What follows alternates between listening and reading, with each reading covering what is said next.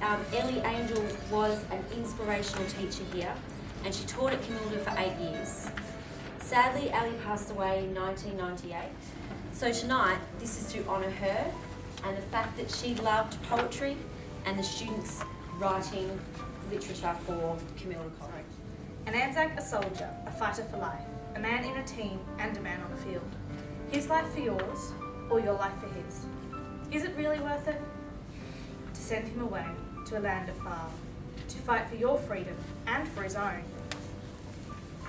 A lover, a father, a man to depend on. Someone to be there when your life falls apart. Someone to hold you when you're feeling down. To love and to cherish you and to make you feel special. To lose him forever, or just his mind, to the twisted world of the war. Will he come home? A brother, an uncle, a person to joke with. Someone to laugh with and to boss you around. Someone to prank, to trick and to tease. There might be a grudge, but love reigns high. Will he still joke when from the war he returns? Or will he be wounded in body or mind, like the many other men you see? A brave man at heart, a man to defend us, to fight for our freedom, and to sacrifice his life. We owe him our freedom, to speak when we will and to do what we want, whenever we want. A man who belongs in so many lives, but has been sent away to fight for peace in the world. An Anzac, a soldier, a lover, a father, a brother, an uncle, and a brave man at heart. His clothes so worn, they speak pointless and ragged, the scars engraved in his side, permanent and deliberate. The red stains on his destructive hands, potentially cold blood or warm pain. His dark, intense stare telling a million discarded memories, but also craving for an impossible, desperate desire. I neither need nor want anything of him, yet I'm curious, does this naive child, hardly a summer older, paint lives or take lives? I walk on, I do not need these answers. Good evening, I will be reading my poem Overdue Message. I wrote this earlier this year upon finding out that a previous teacher, Miss Buckridge, had passed away, and I wrote this in response. It is tragic that my feelings have been unspecified till now. However, I do hope that you receive this message somehow.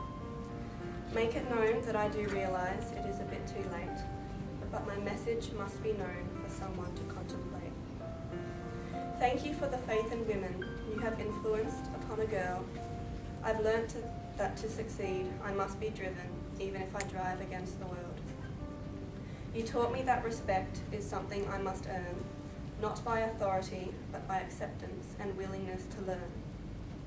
I've learnt of independence, of courage and of strength, from someone who was stronger, but whose life was short of length. I have never met someone as resilient or as admirable as you. It just pains me that this message is far too urgent. Humans are a vile, twisted creation, obsessed with devastation. They rule the world like kings, force mountains to their knees, bend, burn, break trees, for greed, not creed.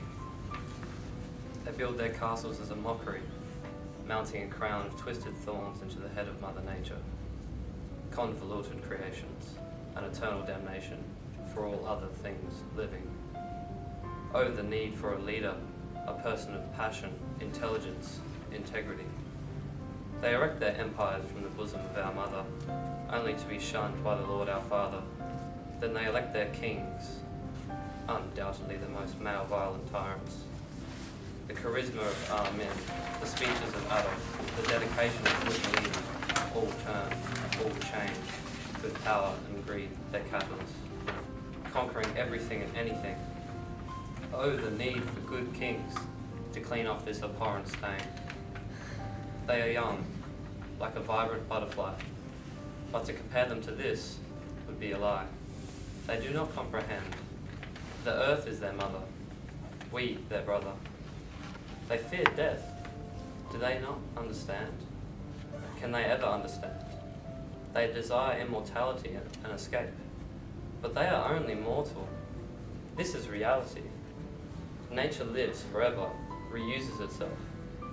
Man will destroy himself. They build their buildings, craft their cars, make their mirrors, all to the expense of the natural world. They think they are creating immortality. Only time thrives in time. Their creativity slowly dies, just like the rest. It's for the best. The world doesn't need this mess staining the mother's chest. Mirrors are your creation. They show your true damnation, an image of your aging, fueling your fear which draws ever near. My brothers, sisters, while you have been swayed, you can be saved. Cast out the hungry beasts inside of you, fueling your fear. Travel through the wild.